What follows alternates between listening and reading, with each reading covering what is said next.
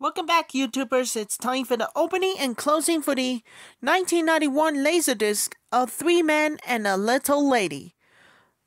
With Tom Selleck, Steve Guttenberg, and Ted Danson stars in the movie for the first time ever. Pure hilarity and charming, the USA Today, with the site running 200, is proud to offer the following special event.